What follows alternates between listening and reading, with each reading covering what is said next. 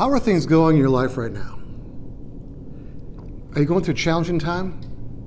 Or maybe life's going really good, but I'll tell you what, when things start going good for me, I start realizing, okay, something is going to happen. This is going to be challenging and difficult. Because here's a reality. There are many storms in this life.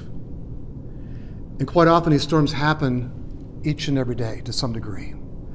And the question for today is, how do you overcome the storms of life? And we'll see the answer in an incredible section of Scripture today. It comes from Matthew chapter 14, verse 22 and following. It picks off exactly where things left off last week. So let's jump into the text. Immediately Jesus made the disciples get into the boat and go before him to the other side while he dismissed the crowds. And after he had dismissed the crowds, he went up on the mountain by himself to pray. When evening came, he was there alone. So remember last week, Jesus had gone to a desolate place. He wanted to find some time for solitude, but the people followed. He has compassion on them. He heals them. He even feeds them. Probably 20,000 people. He feeds a multitude with a few loaves and a few fish. How? Because he's God. As we talked about last week, God provides. He provides what we need. And now he finally dismisses the crowds. He sends the disciples in boats to begin to go to their next part of where they're heading. And he finally goes off by himself to pray, to be alone with his Father. And we see in Jesus a continuous example on how to live.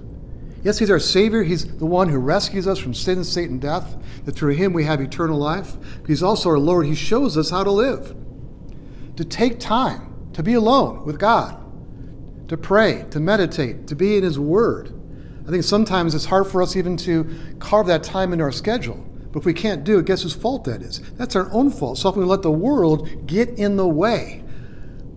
What's more important is our relationship with Jesus. So he takes this time to be alone with his Father. You may wonder, okay, if Jesus is God, why would he need to go and pray to God? Well, he's also a human being like any one of us.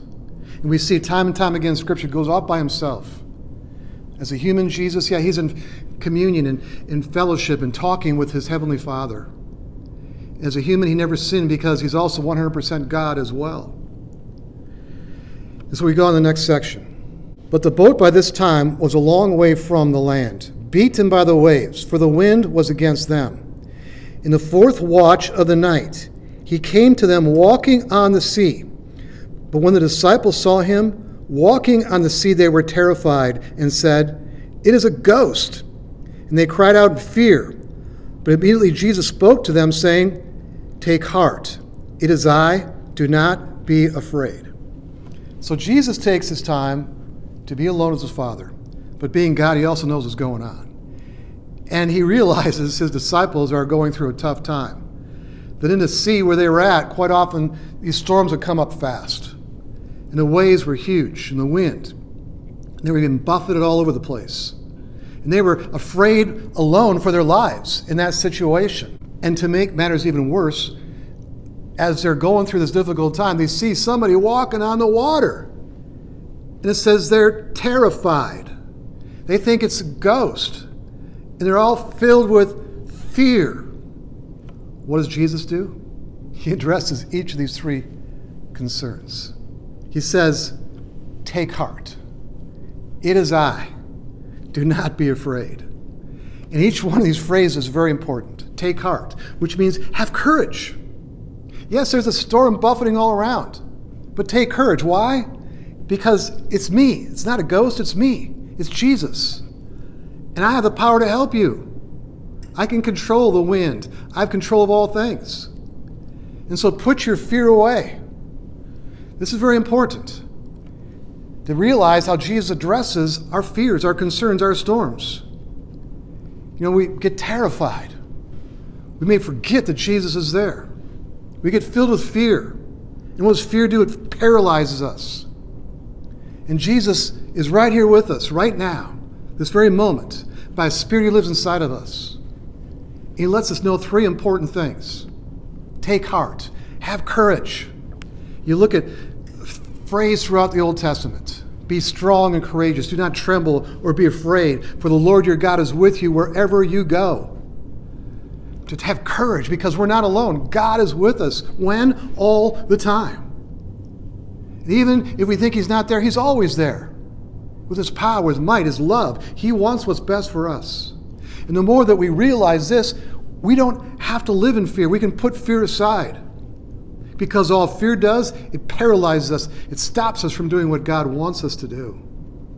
And this is a reality in all situations in the storms of life. And what's interesting, the story goes a little further here. And Peter answered him, Lord, if it is you, command me to come to you on the water. He said, come. So Peter got out of the boat and walked on the water and came to Jesus. But when he saw the wind, he was afraid. And beginning to sink, he cried out, Lord, save me. Jesus immediately reached out his hand and took hold of him, saying to him, O you of little faith, why did you doubt? And when they got into the boat, the wind ceased.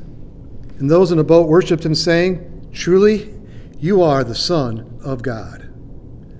You got to love Peter.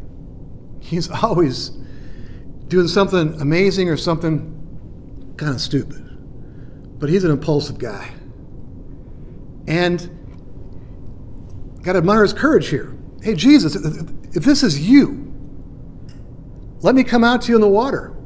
And Jesus says, come. And here's something pretty cool. Peter got out of the boat. He's walking on the water. The only place I know this can happen in this day and age is up in Minnesota in the middle of the winter when the water freezes and you're walking on the ice. But this is real water. And he's walking on the water towards Jesus. He's got his focus on Jesus, and he's literally stepping on top of this water, not sinking until he sees the wind, it says, which basically you can't see wind because it's invisible, but he could see what the wind was doing, causing these great waves and the wind hitting him. He could feel the wind. And his focus goes off of Jesus, and right away what happens? He begins to sink. And he says, save me, Jesus. And Jesus reaches out his hand and pulls him out of the water and gets him into the boat. He says, you of little faith, why did you doubt? You know, Jesus isn't being really compassionate here, I guess you could say, insofar as he's not saying, hey, Peter, that was a good job. I mean, you actually took a number of steps in the water. He's saying, you of little faith. He's saying, if you would have kept your focus on me, you could have kept on walking. You could have kept on doing something that goes beyond what is humanly possible. But as soon as his focus is off of Jesus, boom, kaplunk. And so it is in life. Ever notice that? When our focus is off of Jesus, what happens? We feel the wind, the waves. We feel the problems of life. We feel alone. We feel like we're helpless because in ourselves we are. We are limited. But yet with God, we are in the presence of the unlimited. We're with someone who can do anything. He even helped Peter walk on water. And really he's shown compassion because his desire is for us to grow in our faith and to realize that through him we can do things that go beyond the ordinary. We can do things that are in the supernatural realm. We even talked about that last week, how God can take a few loaves and a few fish and turn it into abundance in the same way he does that in his church, in our own lives. In the same way, yeah, there's going to be challenges, there's going to be difficulties, and God lets us experience those difficulties. I don't believe he causes them. He allows us to go through those difficult times. He's always there. And we can learn that even those difficult times, we can rejoice. Just as Paul says in Romans 5, 3-5, I rejoice in my suffering, because suffering produces perseverance, perseverance, character, character, hope. After Peter went through this situation, just imagine how strong his faith was. And even when they get in the boat, what happens? The waves, the wind stops. Calm. That Jesus makes the whole storm stop. And it's calm and peaceful. And they put their faith and trust in him. They realize he truly is the Messiah, the Savior. And I know in our lives, I pray that each one of us believes that Jesus is our Lord and our Savior. He's the one that takes away our sin, because time and again we fall in this life. We go kaplunk. It's like this whole world, we're in the water, we're flailing, we're trying to keep our heads above the water. And Jesus comes and rescues us. And he pulls us out of the muck and the mire of this world. He puts us in a boat called his church, his eternal family. And we're on his journey to heaven. And we see people around us who are drowning on a daily basis. And he wants us to reach out and help them, to save them, to bring them on board the ship so they don't perish. Because God loves all people. And even in the storms of life, he makes us stronger. We get bitter or we get better. When things go good all the time, we take things for granted. But in this life, there are going to be problems. Jesus said in this life, you will suffer. But fear not, I've overcome the world for you. That through Jesus, he lets us go through these challenges. And he's going to help us through these challenges.